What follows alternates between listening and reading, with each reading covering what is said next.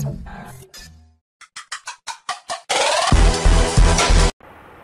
friends, in this video we are going to see how to embed a YouTube video on WordPress.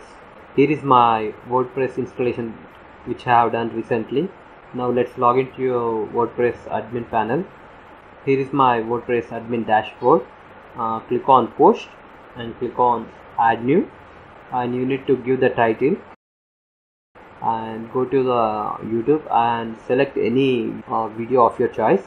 I have selected my video, and there is an option button called share. Click on that. Beside share there is an option called embed. Click on that, and here is the iframe code. Below the iframe code you need to click on show more. Here is the preview, and you need to untick this option show suggested videos when the video finishes, because when this option is enabled it will show other videos also. So it is better to untick this option. And you can select the video size also. I am sticking with the current one, 516 to 315.